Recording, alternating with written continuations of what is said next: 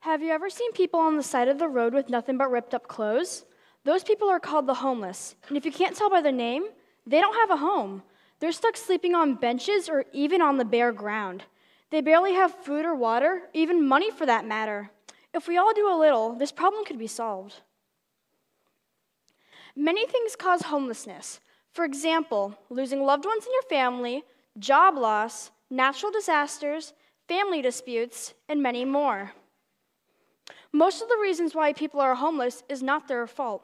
According to Wikipedia, 2.3 million to 3.5 million people are homeless in the U.S.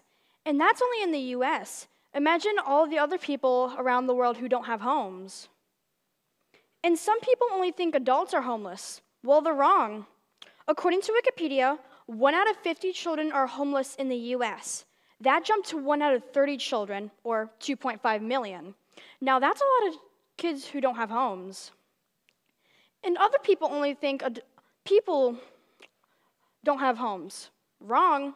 Domestic animals such as cats and dogs don't have homes. The reason for this is because people abandon the animals, or the owners abuse the animals, and when they go to jail, they don't have anywhere else to go. The most common animal is the cat. There's a reason why there's so many stray cats in your neighborhood. There are many ways to help the homeless. How I'm helping the homeless is by making a structure with Girl Scouts called Take a Book, Leave a Book. How this structure helps the homeless by when they can't go to the library because they don't have a library card.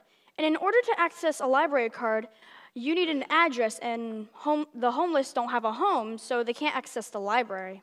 But this is only one of the ways you can help. You can also give the homeless food or water. My father always carries soup in his truck because when he needs it for work or to give to the homeless. And also, if you have loose change in your pocket, you could give it to them. But I suggest giving them food and water because they could use the money for something wrong instead of something right. Either way, giving little is giving a lot to them. If everyone does their share, and if we all work together, this problem could be solved.